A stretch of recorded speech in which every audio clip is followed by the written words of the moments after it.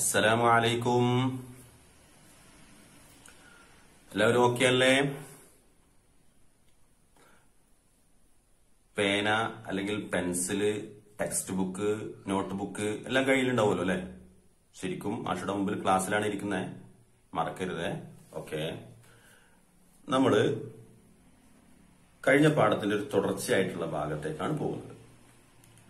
കഴിഞ്ഞ പാഠഭാഗത്തില് നമ്മൾ ആ പ്രകൃതിയുടെ ആ താഴ്വരയുടെ ഭംഗിയെ കുറിച്ചൊക്കെ നമ്മൾ അറബിയിൽ മനസ്സിലാക്കി. അവിടെയുള്ള പക്ഷികളുടെയും മൃഗങ്ങളുടെയും പേരുകളൊക്കെ നമ്മൾ കണ്ടെത്തി. അങ്ങനെ കുറച്ച് വർക്കുകളൊക്കെ ചെയ്തു. ഇനി നമ്മൾ അതിനെ തുടർന്ന് വരുന്ന 1-2 വർക്കുകളിലേക്കാണ് കയറുന്നത്. ഇപ്പൊ നിങ്ങൾ സ്ക്രീനിൽ കാണുന്ന ഫോട്ടോയിലേക്കൊന്ന് ശ്രദ്ധിക്കൂ. ഇതും ഒരു ഗ്രാമഭംഗി തന്നെയാണ്. നമുക്കറിയാം, നമ്മുടെ ടൗണിലും തിരക്ക് പിടിച്ച സ്ഥലങ്ങളിലൊന്നും ഇത്തരം കാഴ്ചകൾ ഉണ്ടാവാറില്ല. നോക്കി, ഒരു ഹുമ്മ്, ആ ഹുമ്മിൻ്റെ അടുത്തൊരു പെൺകുട്ടിയുണ്ട്. ആ ഹുമ്മിൻ്റെ വാതിലിങ്ങനെ തുറക്കുകയാണ് ആ പെൺകുട്ടി. അതിൽ നിന്ന് ദജാജത്തിൻ്റെ കൂടെ അതിൻ്റെ അഫ്രാഹുകളും ഒക്കെ പുറത്തു വരുന്നുണ്ട്. അങ്ങനെ അവരെ പുറത്തിറക്കുന്നു. അതിനുശേഷം വേഗം അടുക്കളയിലേക്ക് ഓടിപ്പോയി പുറത്തേക്ക് തിരിച്ചു വന്ന് കയ്യിലൊരു പാത്രവുമായി വരുന്ന ആ പെൺകുട്ടി ഒന്ന് ശ്രദ്ധിച്ചു നോക്കൂ. ആ പെൺകുട്ടി എന്താ ചെയ്യുന്നത്? ആ ബിന്ത് ചെയ്യുന്നത് എന്താണ്? അതെ, ത്വാമ് കൊടുക്കുകയാണ്. എന്താണ് ത്വാമ് കൊടുക്കണതിന് പറയാ? തുത്തൈമോ അല്ലേ? അപ്പോൾ ബിന്ത് എന്ത് ചെയ്യാണ്? തുത്തൈമോ, ത്വാമ് കൊടുക്കണം അല്ലേ? അവിടെ തന്നെ നമ്മൾ ആ ചിത്രത്തിൻ്റെ താഴെ എഴുതിയത് നോക്കിയേ, തുത്തൈമോ. അപ്പോൾ ആർക്കാണ് ത്വാമ് കൊടുക്കുന്നത്? അൽ അഫ്രാഹ് അല്ലേ? ദജാജത്തും ഉണ്ട്, അഫ്രാഹും ഉണ്ട്. അപ്പോൾ വേണമെങ്കിൽ രണ്ടും പറയാം, ദജാജ വൽ അഫ്രാഹ്. അപ്പോൾ അങ്ങനെ ഈ 2 ചിത്രങ്ങളിലേയും താഴെ നമുക്ക് എഴുതാനുള്ള സ്ഥലമുണ്ട്. അവിടെ നമ്മൾ അത് എഴുതണം. അപ്പോൾ ഒന്നാമത്തെ ചിത്രത്തിലേക്ക് നമുക്ക് ഒന്നും കൂടെ പോവാം. അവിടെ നമ്മൾ എന്ത് എഴുതും? അതിൻ്റെ താഴെ അൽ ബിന്തു എന്ന് കൊടുത്തിട്ടുണ്ട്. ബിന്തു എന്ന് പറഞ്ഞാൽ എല്ലാവർക്കും അറിയാം അല്ലേ?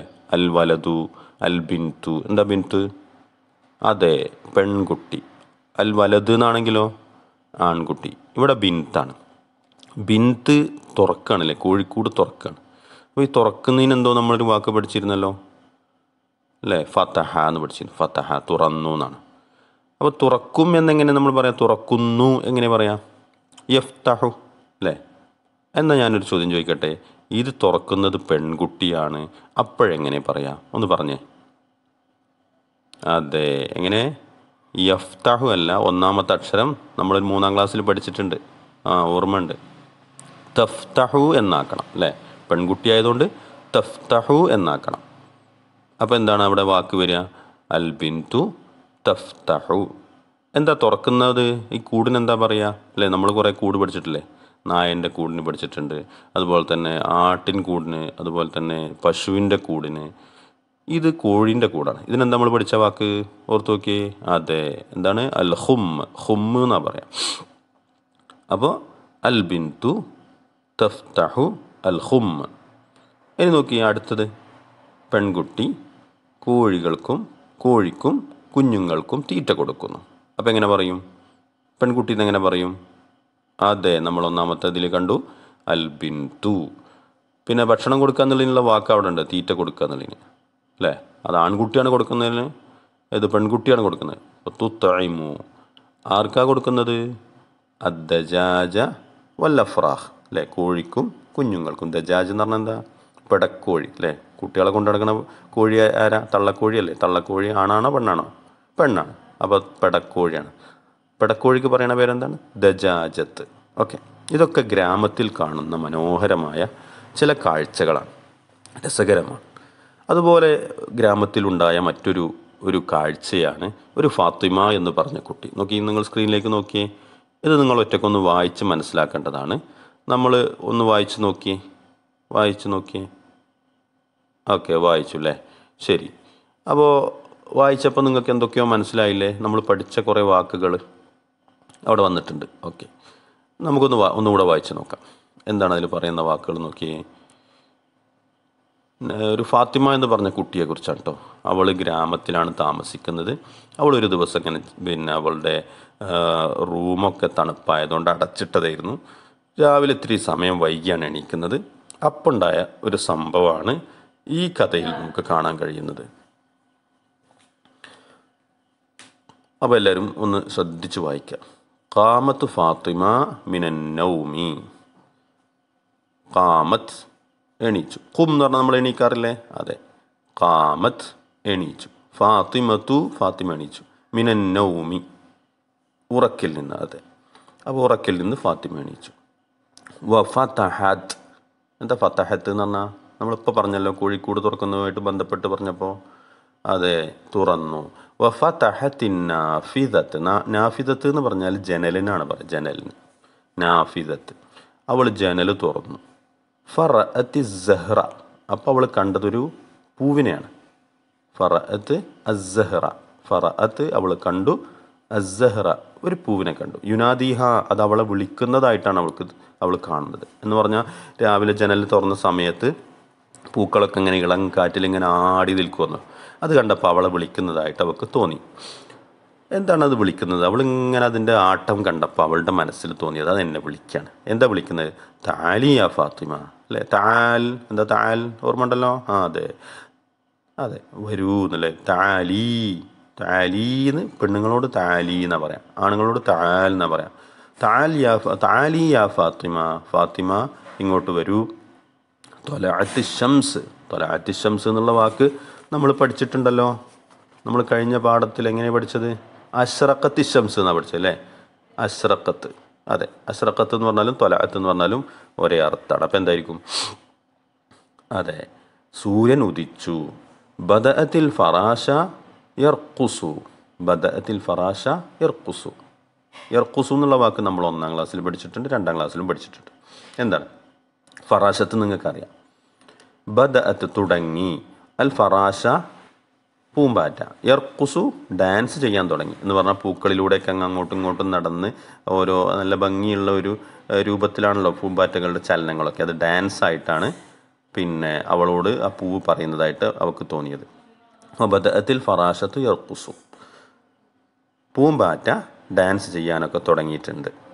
വൽ യഅസൂബു യൽ അബു. വൽ യഅസൂബു യൽ അബു. യഅസൂബ് എന്ന് പറഞ്ഞാൽ എന്താ?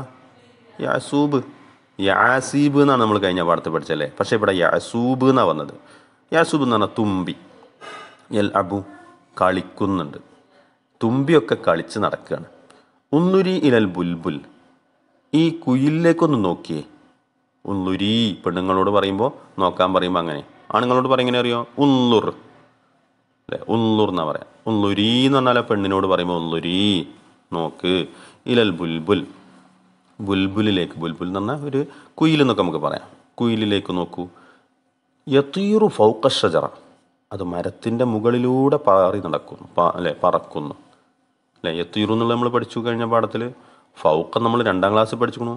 ഫൗഖ, തഹ്ത, അല, ഫി, ഇതൊക്കെ നമ്മൾ പഠിച്ച ഓർമ്മ ഉണ്ടോ? അതെ, ഫൗഖ ഷജറ.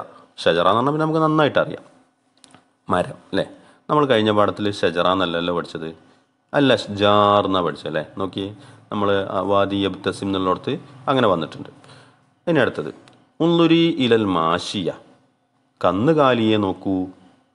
ഫാത്തിമനോട് പറയണ ഉന്നുരി ഇലൽ മാഷിയ, കന്നുകാലിയിലേക്ക് നോക്കൂ. തഅ്കുലുൽ ഉഷ്ബ. അത് പുല്ല് തിന്ന് നടക്കുന്നുണ്ട്, പുല്ല് തിന്നുകൊണ്ടിരിക്കുകയാണ്. തഅ്കുലു തിന്നുന്നു, അൽ ഉഷ്ബ പുല്ല്. എന്നിട്ട് ഇതൊക്കെ ഈ പൂവാണ് ഫാത്തിമാനോട് പറയുന്നതായിട്ട് ഫാത്തിമാക്ക് തോന്നുന്നത്. എന്നിട്ട് ഫാത്തിമാനോട് അവസാനം ഒരു കനത്തിലൊരു ചോദ്യം. ലിമ അൻതി, എന്തേ നീ? ലിമ എന്തുകൊണ്ടാണ്? അൻതി നീ, മുതഅഖിറ വൈകിയത്. യാ ഫാത്തിമ, ഫാത്തിമ, ഫാത്തിമ നീ എന്തേ വൈകിയത്? എല്ലാവരും അവരവരുടെ ജോലി തിരക്കുകളിൽ കൂടിയിട്ടുണ്ട്. പൂവിങ്ങനെ സംസാരിക്കുകയാണ്. അതുപോലെ തന്നെ പിന്നെ പൂമ്പാറ്റകളൊക്കെ ഡാൻസ് ചെയ്ത് നടക്കുന്നുണ്ട്. യാസൂബ് കളിക്കുന്നുണ്ട്. ബുൽബുൽ പാറി നടക്കുന്നുണ്ട്. അതുപോലെ തന്നെ പിന്നെ മാഷിയത്തൊക്കെ എന്ത് അവരുടെ ഭക്ഷണമായ പുല്ല് തിന്ന് നടക്കുന്നുണ്ട്. നീ മാത്രം, അല്ലേ? വലിമ അൻതി മുതഅഖിറ, നീ എന്തേ വൈകിയത്? യാ ഫാത്തിമ, ഏ ഫാത്തിമ. ശരി, അപ്പോൾ എല്ലാവർക്കും മനസ്സിലായല്ലോ. അപ്പോൾ ഇത് നന്നായിട്ട് വായിക്കണം. 2-3 ആവർത്തി വായിച്ച് അതിലെ ആശയങ്ങളൊക്കെ കൃത്യമായി മനസ്സിലാക്കി അത് നന്നായിട്ട് മനസ്സിലാക്കി വെക്കണം. ഇനി നമുക്കിതിലൊരു വർക്കുണ്ട്. വർക്ക് പെട്ടെന്ന് നമുക്ക് മനസ്സിലാവും. ഈ കാണുന്ന സ്ക്രീനിൽ നോക്കിയേ, നമ്മളിപ്പോൾ പറഞ്ഞ ഈ വായിച്ച ഭാഗം, അതിൽ ചില വാക്കുകൾ ചില കെലിമാത്തുകൾ എന്ത് ചെയ്തിട്ടുണ്ട്, ചുവന്ന കളറിൽ അല്ലേ, ലൗനുൽ അഹ്മറാണ്, അഹ്മർ കളറിലാണ് കാണുന്നത്. എത്ര എണ്ണം ഉണ്ട്? 6 വാക്കുകളാണ്. ഈ 6 വാക്കുകളും ഒരെണ്ണത്തെ സൂചിപ്പിക്കുന്നതാണ്, മുഫ്രദിനെ സൂചിപ്പിക്കുന്നതാണ്. നമുക്കതിൻ്റെ ജംഉം കൂടെ കണ്ടെത്തണം. എന്താണ് മുഫ്രദ്?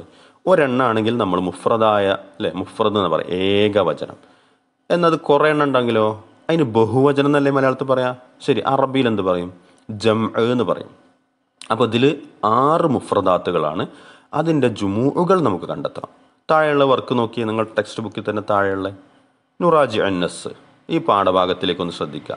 എന്ന് പറഞ്ഞാൽ ഇത് മാത്രമല്ല, ഇതിന് മുമ്പ് വന്ന പാഠഭാഗമുണ്ട്. ഏതാ ഇതിൻ്റെ മുമ്പ് വന്ന പാഠഭാഗം? അൽ വാദി യബ്തസിം. വനക്തഷിഫ് മിൻഹു, വനക്തഷിഫ് നിങ്ങൾ എന്നിട്ട് കണ്ടെത്തണം, നമുക്ക് കണ്ടെത്തണം ജുമൂ അൽ മുഫ്രദാത്തിൽ മുലവ്വന, കളറിൽ കൊടുത്തിട്ടുള്ള മുഫ്രദാത്തുകളുടെ ജംഉകൾ കണ്ടെത്തണം, ഏകവചനങ്ങളുടെ ബഹുവചനങ്ങൾ കണ്ടെത്തണം. ഒരു ഉദാഹരണം ആദ്യത്തത് കൊടുത്തിട്ടുണ്ട് അവിടെ അല്ലേ, നമ്മുടെ ഫാത്തിമൻ്റെ ആ പാഠത്തിൽ, ഫാത്തിമ ഉറക്കലിനെണിച്ചു ആ പാഠത്തിൽ ഒന്നാമത്തെ വാക്യത അസ്സഹർ, പൂവ്. ഒരു പൂവിനാണ് പറയാം. നമുക്കതിൻ്റെ കുറേ പൂവുകൾക്ക് എന്ത് പറയും എന്ന് കിട്ടണം. എവിടെ പോകണം? നമ്മളിപ്പോൾ പഠിച്ചു, അതെ, വാദി യബ്തസിം എന്നുള്ള പാഠത്തിൽ നോക്കിയാൽ പൂക്കൾ എന്നതിൻ്റെ വാക്ക് നമുക്ക് കിട്ടും. ഏതാ പൂക്കൾ എന്നുള്ളതിൻ്റെ വാക്ക് ഒന്ന് പറഞ്ഞു നോക്കിയേ. അതെ, അൽ അസ്ഹാർ അല്ലേ. അപ്പോൾ അസ്സഹർ, അൽ അസ്ഹാർ, പൂവ്, പൂക്കൾ. അങ്ങനെയാണെങ്കിൽ പൂമ്പാറ്റ, അടുത്ത അൽ ഫറാശത്ത് എന്നല്ലേ. അപ്പോൾ പൂമ്പാറ്റ, പൂമ്പാറ്റകൾ എന്നുള്ളതിൻ്റെ എവിടെ കിട്ടും? വാദി യബ്തസിം എന്നുള്ള പാഠത്തിൽ കിട്ടും. അങ്ങനെ ഈ 6 എണ്ണത്തിൻ്റെയും, ഒരെണ്ണം അവിടെ തന്നിട്ടുണ്ട്, ബാക്കി 5 എണ്ണത്തിൻ്റെയും നിങ്ങൾ കണ്ടെത്തി നോട്ട്ബുക്കിൽ ഇതുപോലെ കള്ളിയൊക്കെ വരച്ച് ഹെഡിങ് ഒക്കെ കൊടുത്ത്, എന്താ ഹെഡിങ് കൊടുക്കുക? മുഫ്രദാത്ത് ജുമൂ. നമ്മളെ മുകളിൽ അതിലുണ്ട് നുറാജി അന്നസ് വനക്തഷിഫ്, എന്താണ് പിന്നെ ജുമൂ. അപ്പം ജംഅ് എന്ന് പറഞ്ഞാൽ ബഹുവചനം, കുറേ ഉള്ളതിന്. അൽ മുഫ്രദാത്തിൻ്റെ ജംഉകളാണ് കണ്ടെത്തേണ്ടത്. അപ്പോൾ ഒരു ഹെഡിങ് എന്ത് കൊടുക്കണം? മുഫ്രദാത്ത്. അപ്പുറത്ത് എന്ത് കൊടുക്കണം? ജുമൂ. എന്നിട്ട് മുഫ്രദാത്ത് എഴുതി കൊടുത്താണ് എന്ത് ചെയ്തിട്ടുണ്ട്? നമ്മളിപ്പോൾ ഈ ചോന്ന അക്ഷരത്തിൽ കാണുന്ന സഹർ, ഫറാഷ, അൽ യാസുബ്, ബുൽബുലു, ഷജറത്ത്, മാഷി അതൊക്കെ എഴുതേണ്ടത്. എന്നിട്ട് നമ്മൾ അതിൻ്റെ ജുമൂ എവിടെ പോയി നോക്കണം? നമ്മുടെ വാദി യബ്തസിം എന്ന പാഠത്തിൽ പോയി നോക്കണം. അങ്ങനെ അവിടുന്ന് അത് കണ്ടെത്തി അതും നമ്മൾ എഴുതുക. അതിന് പുറമെ നേരത്തെ നമ്മൾ പറഞ്ഞ, തൊട്ട് മുമ്പ് നമ്മൾ പറഞ്ഞ, തുടക്കത്തിൽ പറഞ്ഞ ആ വർക്കും കൂടെ ഉണ്ട്. ഏതാണ്? അവിടെ ഒരു പെൺകുട്ടി കോഴിക്കൂട് തുറക്കുന്ന കാഴ്ച, അതുപോലെ തന്നെ ആ കോഴി കുഞ്ഞുങ്ങൾക്കും ദജാജത്തിനുമൊക്കെ ഭക്ഷണം കൊടുക്കുന്ന ആ പെൺകുട്ടിയുടെ കാഴ്ച. അതിൻ്റെ താഴെ ഡാഷ് ഇട്ടിട്ടുണ്ട്. ഒരിടത്ത് ബിൻത്ത് എന്ന് മാത്രമേ ഉള്ളൂ. അവിടെ തുറക്കുന്നു കോഴിക്കൂട് എന്നുള്ള നിങ്ങൾ ചേർക്കണം. ഒരിടത്ത് തുത്തഇമു എന്നുള്ളത് മാത്രമേ ഉള്ളൂ, ഭക്ഷണം കൊടുക്കുന്നു, തീറ്റ കൊടുക്കുന്നു. അവിടെ 2 വാക്ക് മുന്നിലും ബാക്കിലുമായിട്ട് ചേർക്കാനുണ്ട്. അപ്പോൾ എങ്ങനെ ചേർക്കും? അതെ, അൽ ബിൻതു തുത്തഇമു അദ്ദജാജ വല്ലഫ്രാഹ, അല്ലെങ്കിൽ അൽ അഫ്രാഹ വദ്ദജാജത. ഇതാണ് നമ്മൾ വർക്കായിട്ട് ചെയ്യേണ്ടത്. അപ്പോൾ എല്ലാ കുട്ടികളും നന്നായിട്ട് ചെയ്യില്ലേ? വളരെ പെട്ടെന്ന് ചെയ്യണം, വൈകിക്കരുത്. ഓക്കെ, അഹ്സൻതും, ശുക്രൻ, ജസാക്കല്ലാഹു ഖൈറ. അസ്സലാമു അലൈക്കും.